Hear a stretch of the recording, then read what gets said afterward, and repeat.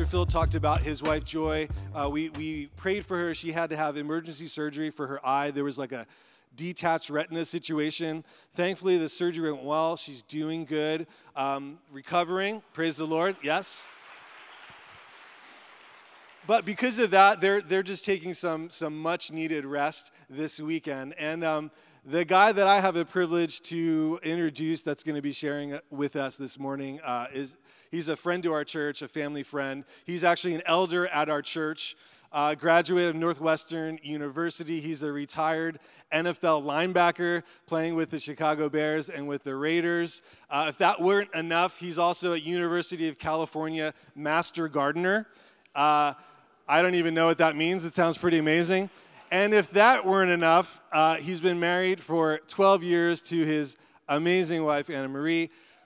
They have 7 kids, 1 on the way. So you guys do the math on that. 8 kids, 12 years. I don't really understand that. But I'm not done yet. I'm not done yet. Wait. And I think for me, the thing I love the most is he makes the world's best smoked brisket and ribs that I've ever had. So why don't you guys welcome Nick Roach. Morning. How you guys doing? Thank you, Carlos. I'm glad you didn't miss that important detail about the smoked barbecue. It's clearly the most important thing on a Sunday morning. Super excited to be here with you guys this morning. As Carlos said, my family and I have been at this church for some years now, and I can't tell you the blessing that it's been for us as a young family, and now, being into our oldest is 10, and just the blessing that it's been for our kids, like Pastor Darrell was mentioning a few minutes ago, and so I'm super really blessed to be able to share with you guys this morning. So if you guys want to start turning to Psalm 1 is where we're going to be. Just the first few verses there. And I'm going to be tying this into what Phil talked about as far as depending on God in the series that we're in on living Christianity. Okay, and so the first question I want to ask you guys today is, if I was to ask you to pick something to describe yourselves, what would you pick? I'll give you a few seconds to think about it. I can't help but laugh at this. I have a friend whose wife used to describe him, for example, as a napkin because of his emotional, lack of emotional flexibility, I guess you could say. I think for another picture that comes to mind is when I was playing football, one thing they used to want us to embrace was to think of ourselves as like a business or like a brand. Because at the end of the day, the imagery that we choose for ourselves has a big impact on how we then end up choosing to think about ourselves and then behave. And so whatever that picture is in your mind, I want you to kind of hold it there as we begin to see what God says we are like, the imagery he uses for us, and so that we can begin to line those things up and see, where they, just how they match up and what that can do for us or potentially hinder us.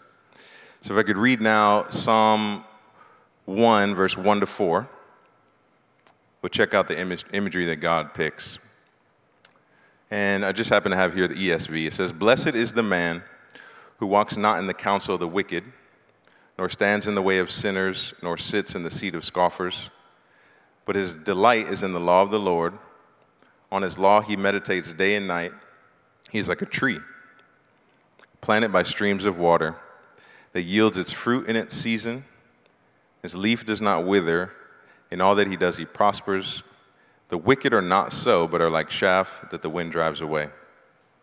Let's pray real quick before we get into this. Father, just thank you, God. I'm so thankful. I can't help but acknowledge how creative your word, that you created everything that we can see and that we cannot see by your word. God, there's power in your word. There's power in absorbing your word and allowing it to transform us and create in us. And so we pray for that this morning, God, that whatever we are all coming here with, whether we are in high moments or low moments, anywhere in between, God, that your word has something to say to us and something helpful for us. I pray that you would speak that now, by your Spirit's power in Jesus' name. Amen. So like I was saying, tying this into Phil's series of Living Christianity, How to Show and Share Your Faith, he has this acronym that we've been going through, SEND. And if you want to throw it up real quick, yeah. SEND, the S, salvation is everything. E, every believer is engaged. New methods or new thinking. And then depending on God is what I'll be covering today. And so there's going to be two main ideas. Really, the first one is going to be submitting to the gardener. And then the second one is going to be embracing our role as a tree, or be the tree. And so right now, I just want to give you guys, if there's one main thought, if you leave with no other application today, this is it, okay? Practically depending on God means making him your biggest influence. I'll say it again. Practically depending on God means to make him your biggest influence. See, this psalm that we just read is contrasting the outcomes of choices that is a person that's either being mostly influenced by God, that primarily, fundamentally influenced by God, and thereby becoming a tree that has a bright future, versus somebody who chooses maybe to sit or stand or become in line with the choices and influences that are alternative to God's way, and they end up like chaff that blows away in the wind. Now, why am I picking this idea of being an influence, and why it's important to understand that? Kind of like that picture we were talking about before, the concept that we have of our identity plays a huge impact on our behavior. And what I want to say about that, I think about this a lot because my dad is a psychotherapist. I have an aunt who's a therapist. I'm sure there's therapists in here, and it's actually really well researched, and it's pretty fascinating that the type of person that I see myself as is a huge factor in the things that I end up doing. And you think, like, why does that make sense? Well, think about it. If, for example, I'm somebody who thinks that I'm loved, if I'm somebody who thinks that I'm wanted, I'm probably going to have very different relationships. I'm probably going to have maybe a different, things that I'm trying to get out of situations, or maybe I'm going to have different aspirations as opposed to someone who believes the opposite. Or if I'm somebody who sees myself as a favored son, or somebody who is well cared for and desired, I'm probably going to have maybe a different relationship with authority, or I'm probably going to have different self-talk that's going to maybe guide my pursuits and my endeavors as someone who maybe feels like they're abandoned fundamentally, or somebody who feels that they don't have enough, or that they're always clawing to survive. And so the description that we build for ourselves in our minds is kind of like, our life. If our life is a story, what character am I? And what does that character do? That has a huge impact on the fruit of our lives. So this idea about influences is tied to kind of like Phil even touched on this a few weeks ago, that like our beliefs lead to our thinking, that then leads to our actions, that whole thing, which is very true and profound. And so just to expand that a little bit, if our beliefs are here, that leads to our thinking, to our actions, what is it that informs our beliefs? And it turns out, as I was mentioned before, even scientifically, it's the way that we interact with our influences, with our environments, with our formative relationships, with the cultures that we come from or the cultures that we live in. It's all of those things that become the raw materials for our worldview, how we see ourselves, and then how we see everything else around us. And so what we're asking here, and the point that I hope that you guys leave with today, is that putting God in that spot that's the heaviest place where we can put him. That's the most beneficial place we can invite him into, because then everything comes up and out of that. And so as we think about a tree by water that's fruiting, putting God down at the base of our influence is the key step in the process. First step, obviously, I'd recommend is, what are your current influences? Maybe if you never thought about before, what are the things that are informing how I see myself in the world? What are the things that are shaping the way that you see your family dynamics or your role in your family? Or what are the things that are shaping how you view your financial situation? Or what you should be or should not be or could be doing with your money and your resources and your talents? There's something underneath the surface, whether you've acknowledged it or not, or whether you've intentionally put it there or not, that's helping to inform how you treat those things and how you use those things. We're asking you to put God there. It reminds me of this really profound quote by Bob Goff, who's a pretty well-known Christian writer. And I love this. He talks about our concept of our identity. And like one of the things that builds it, he says, we'll become in our lives whoever the people we love the most say we are. I'll repeat that one more time. We'll become in our lives who the people that we love the most say we are. And now I remember the first time I read that, I kind of wanted it to say, we'll become in our lives who the people who love us the most say we are. And if you can see the contrast there, I'm thinking if the people who love us the most say we are something, for example, like my mom, like obviously, arguably, she loves me the most. If my mom tells me that I am intelligent, and that I'm tall, dark, and handsome, that I would believe her over everyone else, right? But the fact is, we all know this to be true, that no matter what our moms or that person that loves us the most says about us, we still have a tendency to maybe absorb the words and opinions of maybe like the bully at school, or maybe the negative coworker or boss, or maybe the friend that just constantly makes fun of you, and you all of a sudden are walking around with something that's not in any way true or helpful, but you've agreed with it to a certain extent because you believe that over what the person who loves you the most says. And so I think what Bob Goff is hitting on here is really profound, is that it doesn't matter how much they love us. It's how much we value and we lift up the authority in what they're saying. You guys following what I'm saying here? Because the people that we love the most, the ones that we esteem the most highly, are the ones that we give permission to then form our own opinions. We piggyback on those things. And so either intentionally or not, we are giving permission and influence to some voice as it relates to how we feel about ourselves and our things. A voice that's telling us what we believe is true or good or possible. And so the main reason, like I said, I want to jump into this is that it's really fruitful to compare how you think you see yourself or what you see when you look at yourself versus what God says. Because the fact of the matter is when you give him authority there, you're now making a monumental impact on the type of person that you present in the world. Because no matter what you see, he's right. And so our job is to kind of continue to develop our view, our perspective, our vision so that it more matches his. I want to go back to just verse 3 for a minute. Because now that we're talking about this, I want us to understand like the first key in this making him our big influence is what I called submitting to the gardener. And so verse 3, it says, he is like a tree planted by streams of water that yields its fruit in its season, and its leaf does not wither. In all that he does, he prospers.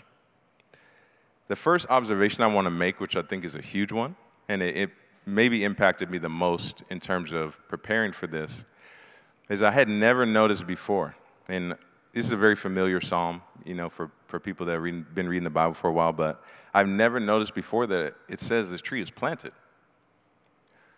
See, I think initially, when I was reading this, I had the impression that this person, that they're delighting in the law of God, they're meditating on it day and night. This person is doing the right things, is ending up in a good spot because of what they did, type of thing. But it's not saying that at all. It's saying that there's an implied gardener-cultivator relationship with this tree. Do you guys see what I'm saying? To pause here, because it's kind of fuzzy to depend on God if we're not clear on who we are in the equation versus who he is. If we think that God is the good advice person that tells us how to act so that we get what we want out of life, that's all off.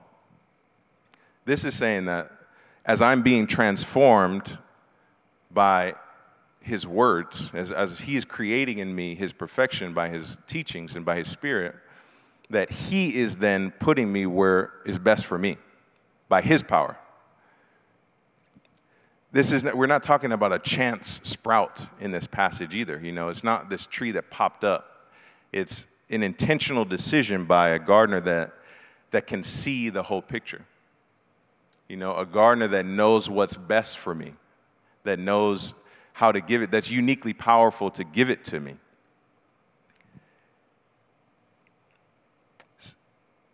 Maybe put it this way, there's something that's happening that's vital to this tree's life and survival and pure existence that this tree could not have done for its own self. This completely changes how depend on God is our only option in the Christian life. See, we have a cultivator of our lives. We have a gardener in our lives that's urging us and just begging us to allow him to do his thing. He's the only one that can do it. It'd be as ridiculous as me looking out here in the parking lot and seeing a tree decide, you know what, I need a little bit more sun, or I need a little bit more shade, and just hopping up and moving. That's crazy. It's ridiculous. So maybe you feel right now for the first time, or maybe you're considering just as you're hearing these words, this would be the call to action. And I really want you to think about this for a second. The God of the universe, like the all-powerful, almighty King of everything that created everything that we can see and cannot see, needs you to let him into your life. He needs permission from you. He made you, and he still is so humble in his power to wait for you to choose him, to invite him in. Think about the implications of that. If you were here a few months ago, Phil was preaching in Revelation for months, verse by verse about all these things that John is being shown, the Apostle John is being shown in the end of days, all of these unstoppable end-time events of how God is going to finish his plan to right creation. We are obviously powerless against all that, but he's given us the power to say yes or no to him. And he's given us the power, more importantly, for you to understand today, you can reject or accept his influence in your life, in your personal life. So you may not be able to stop the end of the world, what's going to happen, that train that Phil's been talking about, but you can stop him at your front door and say, no, thank you. Or you can open your front door and you can say, yes, please. That is a power. We're the only things in creation that have that power. So depending on God is not this checklist. It's not like it's not a bunch of things that you can do to prove that you rely on him. You know what I mean? It's not something that you do to qualify as a follower of God. It's literally posturing your heart to receive the fact that, okay, God, I give you the first right to speak as it relates to my family. I will weigh your voice most heavily as it relates to how I spend my time or how I use the abilities that you've given me or my finances. I will listen to you before I listen to anyone else, including myself, about my traumas and my imperfections, about my soul. It's essentially taking God seriously. Just take him seriously. I think it reminds me of the sermon that saved my life. Coincidentally, it was another Psalm 128. And it starts by saying, blessed is the one who fears the Lord, okay? And the preacher stopped, and he preached for 45 minutes on just what it means to fear God. And I remember sitting there, and at the end, he just summed it up plainly, and he goes, to fear God means to take him seriously. Everything that, you don't have to know everything that he says, but of the things he says, do you live it as though you really believe it? So I'll ask you the same thing. When you look at your life in every area, Does it seem like you actually take him seriously on the things that you know, that he says he is like, that you are like, that you can expect from him, that he should be able to expect from you? That definition changed everything, because when I first heard that, I could immediately see in my mind the things where I was like, oh yeah, it was almost like I could see myself as a little dot here and God here, and it was like, well, that area, I'm definitely still on top, or like, I definitely have not, I kind of know what God maybe wants, but I'm still kind of the final decision in that area, and so it's really this active awareness of, okay, God, you're right. You do what you need to do, which only you can do on my behalf.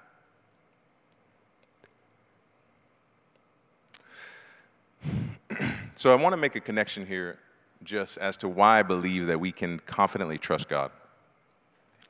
And so, like, we'll jump out of the Psalm imagery for a second, and just our physical world.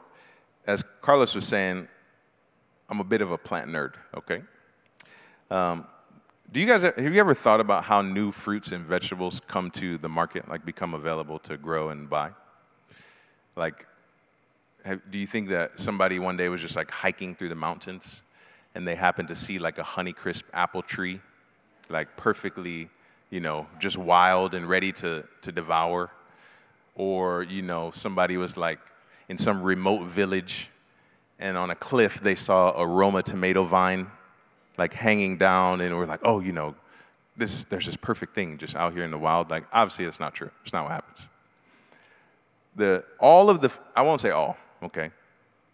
Vast majority of the food plants that you and I consume are a process of cultivation, meaning that these plants, through time, have been specifically selected, like observed and bred and invested in and chosen, so with the goal of making some beneficial output for the market, for produce or perfume or whatever it might be, okay? And so I guess what I'm saying is a process of intention. I'll give you another really cool example. Last year, in one of our training sessions, we got to do a field trip to what's called the Citrus Variety Collection up in UC Riverside. And it's awesome. They have if you like plants again. But it's amazing because it's literally it's 25 acres, okay, of over 1,000 different types of just citrus, meaning like oranges and lemons and grapefruits, and literally everything you've ever eaten that's citrus is there, and way more that you will never hear about, or stuff that you won't hear about for 20 years from now. And it's like, and these are not hobby gardeners. These are PhD level scientists, researchers, testing and spending like 30 and 40 years working and selecting and observing, testing, blah, blah, blah, blah, doing all this with the goal of, this is the cool part, y'all. Their goal is to just continue the trend, like to select and invest and like find new things that fit our current growing conditions as they change through time. Consumer demands that change through time, populations grow and shrink, or like, for example, avocados 20 years ago when I was growing up, I never even seen an avocado, but now everybody wants to plant avocados. So they're making new varieties that are more friendly for home gardens and just updating what we have options for.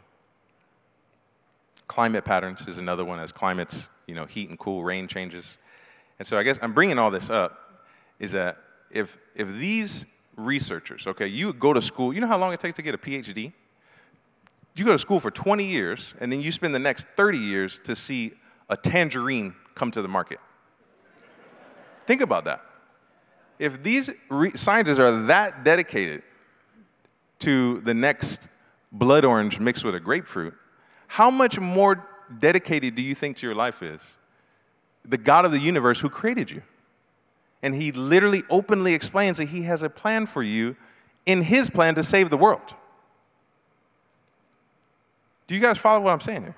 He's trustworthy, guys. We can count on him to put us in that right place. It says here, to prosper and to bring about fruit in its right season. And our fruit, unlike these researchers, it may not be, It may not be the climate that we're trying to address, but it could be for the cultural climate, the fruit that we produce, the cultural climate that we live in right now. It may not be consumer demands that we're trying to address and the things that he makes our life revolve around, but it could be the demands of our families or the demands of our communities that he's trying to meet and the fruit that he's trying to bring about in us.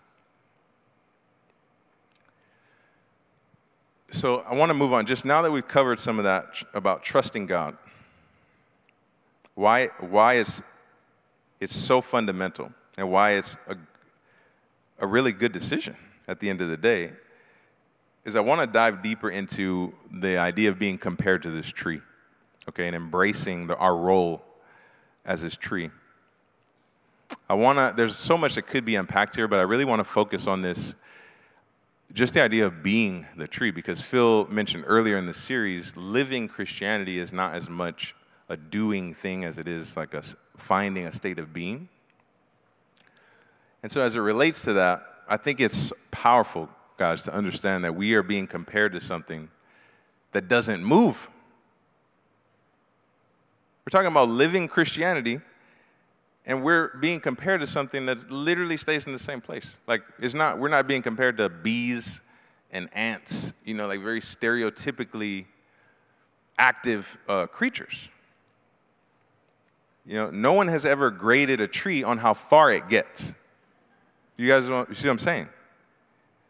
But despite how stationary they are, trees in every ecosystem, maybe not underwater, maybe underwater, are the backbone of that environment. Said another way, if you take trees out of creation, out of the planet, life itself is over. Nobody's alive. Nothing is alive without trees. Fundamental to life on earth. The reason I'm highlighting this is because if you are here today and you're thinking, or maybe you're just becoming aware that you believe that living your faith means accomplishing, or living your faith means like getting somewhere, or arriving even somewhere, I give you permission to just rest from that right now. See, depending on God and embracing life as that tree says that where I may not seem to be moving anywhere, I am growing. Even though you don't see me maybe getting to a certain place, I am changing. I am maturing. I am getting stronger. Where he put, like being by that living, that stream, means that he has plugged me into unlimited access to his unlimited resources. He's drought-proofed my experience because of what he's done for me. Imagine the context the early readers are seeing this in. Like, imagine trying to grow food like a couple thousand years ago in the Middle East. I got some family in here right now. They just got back from Vegas. It was 128 degrees. Imagine trying to grow an apple tree, anything out there. See, they would be hearing this as realizing this tree intentionally put by water is having its life saved. It's having its only opportunity at life being provided. Another thing I think is so awesome about this passage is that the only detail we get about the location of the tree is that it's by the river. We don't know if it's in a valley or if it's on a mountaintop or if it's in an open field, if it's... the only thing that we're told is that it's by the river, and I think it's because none of the other details are as important as its proximity to the water. Do you guys see what I'm saying? Then is regardless of where it might be, its closeness to its lifeline is what we're told. I know that we have a good gardener because he puts us in that spot. And so my question is, for you guys, do you believe today that no matter where you might be, whether you are high or low right now, or whether you are feeling dry, or whether you're surrounded by good things that you could perceive to be good things, that believing God and carrying his word at the base of everything that you believe and think is the most significant trait to describe your location? Wherever you might find yourself, that you're proximity to your lifeline is the most fundamental thing you need to understand to describe the outlook of your situation. Let's think about this too. What else trees do besides produce fruit? Like, it's cool, obviously. This passage is talking about the fruit, but trees are fundamental in nature they produce most of the air that we breathe. You know, they regulate like temperature from extreme fluctuations. They contribute to the rain cycle. They provide shelter, building materials. Look around, anybody, you know, go home and think of if wood didn't exist, what would still be left in your house, you know? How do trees serve this many different purposes? Like, how do they come to be able to provide this many things, this many uses? And so what I want us to do right now is kind of like hear this process that trees go through and hear it double for ourselves, okay? So trees, they receive the sun's energy. We receive the sun's energy. Trees receive the sun's energy, and then they use that power to run all their internal processes. So think about what I'm saying is the literal light of the world, the light of the world, is what fuels them to be able to develop and serve in all the ways that they were created to contribute in their life. Are we any different, is my question. See, being compared to this tree is actually really exciting, because there's so many ways that God has designed for us to be able to contribute and to bless the world, the ways He allows us to participate with Him. And it all starts with receiving what He has for us. I want to take a minute, too, just to illustrate encouragement. Like I said, wherever you are on the spectrum, you know, if you feel like depending on God is something that's a new idea for you, if you feel like you are trying and you really honestly believe that you're doing it, or literally anywhere in between, it's just helpful to understand that God sees you wherever you're at, and He knows you intimately, more so than anyone else. So think about this for a second, back to the cultivation parallel. I'll pick tomatoes, for example, okay? Because I love them, and they're very popular. Did you guys know that there are over 10,000 varieties of tomatoes? Over 10,000, that means like you could go get seeds for these, or you could buy 10,000 unique varieties of tomatoes. And the cool thing is that each one has a specific name. So you will see names like Early Girl, like Black Beauty, shout out Phil and Joy. There's one called Hungarian Heart that I saw. They probably had that. And like, it's really interesting because each one gets a name based on its unique traits. Like, what's different about that one than all the ones that have come before it. And so it's not that it just gets this name, but the person that gets to name it is the cultivator.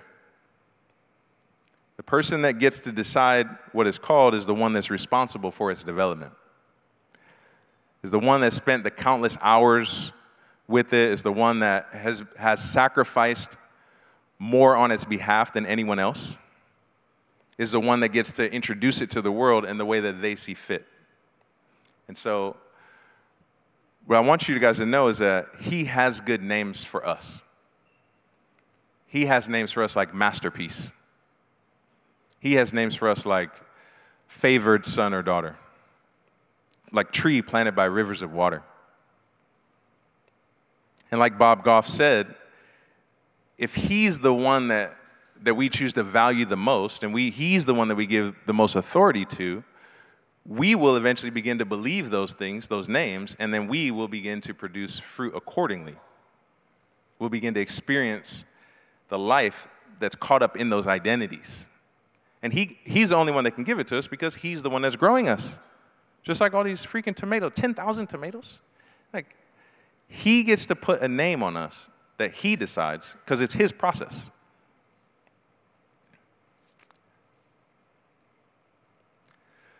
The last thing, I think the worship team could probably come up. This will be the last few thoughts. As believers, we talk a lot about fruit, which I think is right. Like the fruit of an action or the fruit of a behavior. The fruit of situations, and it's really true. But I just want to make sure that we're being wise in not counting fruit, not counting an outcome as an end. And what I mean by that is fruit is an outcome of a process, but it is not the end of a process. See, God designed it so that fruit is an essential part of a cycle of events. It's like, even scientifically speaking, a fruit is not a fruit if it doesn't have a seed inside of it. A fruit, unless the next generation is being prepared within it, it's not a fruit. And so I want us to look at, guys, we're trying to depend on God, and we're trying to live a life that produces fruit as we evaluate opportunities or what's happening, or as we anticipate things that we desire in terms of fruit. We need to consider its impact potentially on the next generation. Who is this? Who am I passing this to? Is there an element of bringing up something else to carry this? Is there room for God to cultivate his desires past me? Because if there's no seed, it's not fruit. That's good. And so just to round out this picture, guys, as we close, okay? I think this is really important, especially as we want to put all this into action, is that any serious grower of anything, flowers, food plants, ornamental plants, whatever, they understand that soil fertility is a non-negotiable. And that, like, if you guys have ever been to in an old forest, I grew up in the Midwest where there's a lot of really old growth forests, and or just a really well cared for garden bed. If you've ever touched and held really good soil, it's very dark, almost a black and really fluffy. So what gives soil that quality is a component called the humus. So, it's like soil's got sand and rocks and things that are not living, but it also has a living component called the humus. And that's where the plants have their roots in the humus, and they're able to get their life-giving nutrients. That's where they basically eat from. And the important thing to know about that word humus is that it shares the same Latin root as our word humility.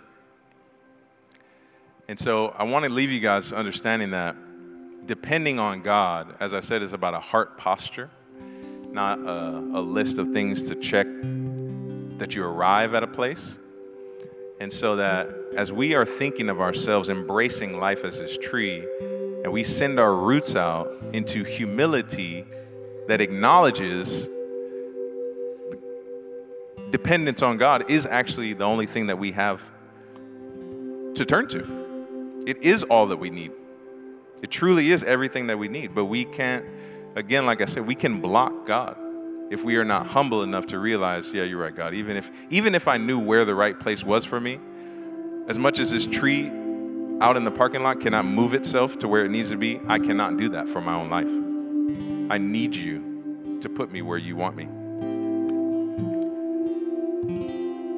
Believe him. Accept his words at the very core of who you are, and trust that while we are not perfect, his plan for us is.